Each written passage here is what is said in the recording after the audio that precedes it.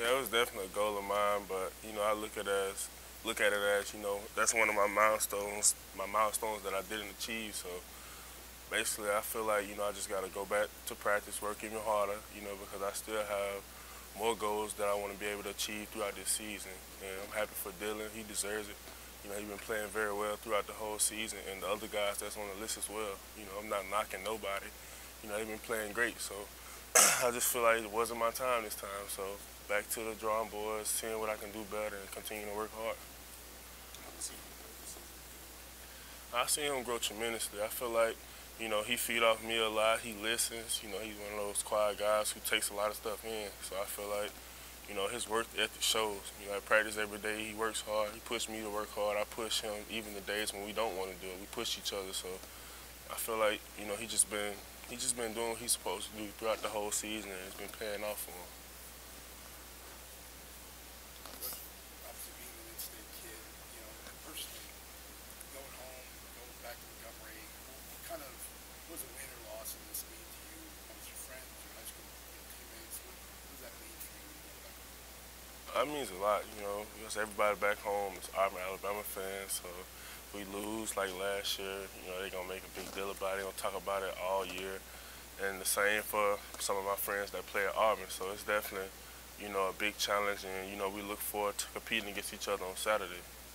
Some of this rivalry's had a lot of trick plays. Just how do you guys get yourself ready for those? Kind of probably knowing that they're going to happen. It just goes back to just staying disciplined, playing with good eyes and stuff like that. So we just got to make sure that we communicate all across the board and make sure that we continue to just go out and compete and work hard throughout the week so that we can prepare ourselves for Saturday. Yeah, you see, we look at Auburn's offense this year. I feel like they, a great offense. They haven't lost too much from last year. Obviously, they lost carry on, so.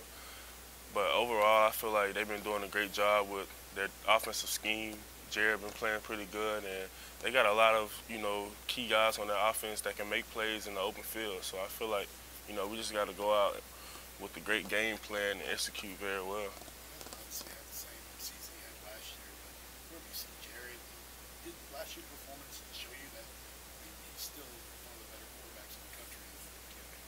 Yeah, definitely. I feel like he's a great quarterback. I mean, some people don't have seasons as they expected to have, so you just gotta, continue to work hard no matter what nobody says. So we respect him because of what he did last year and what he's been able to do this year. Obviously, they didn't start off the season as fast as they wanted to, but you can see like every week they got better. So it's not one of these games where we go in sleeping and underestimating anybody. We going in to compete, have fun, and hopefully dominate the game.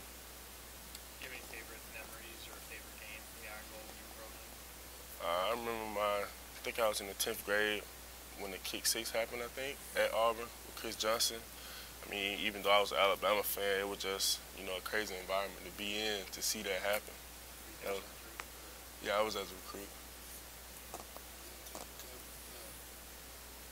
You mentioned going home, and then you have teammates. Henry was telling us about Daniel Thomas was kind of bragging a little bit this summer. When you do have those guys on the other side, and you enjoy meeting each other after the game, but how much do y'all rub it in each other's face a little bit for the next year? We don't rub it in each other's face as much. Last year, even though they beat us, every time they'll say something, me and Rose always say we won the national championship, so it don't matter. But it's something that we enjoy. We don't never really get too sensitive about the situation. They beat us fair and square, so when we talk about the game, I just say things we did wrong and things we could have done well. So I mean, it's nothing to just brag about. It's just something we probably talk amongst each other about. Anything else? Talk about Ruggs. You see him out there. You've obviously seen him do what he did in high school, the athleticism that he's always had.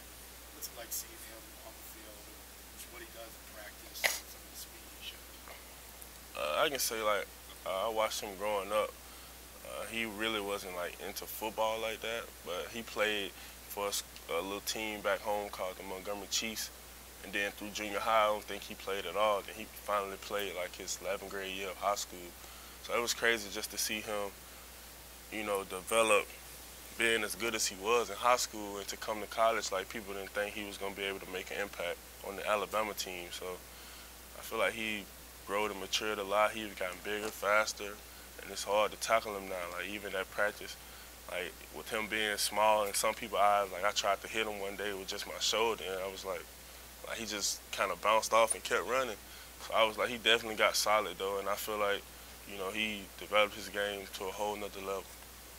You ever have an open your eye moment when he's that fast? Was there a real time when you saw him I think it was the Missouri game when he caught the little screen, and 23 yards per hour? yeah, I was like, yeah, that's the rules I know, basically.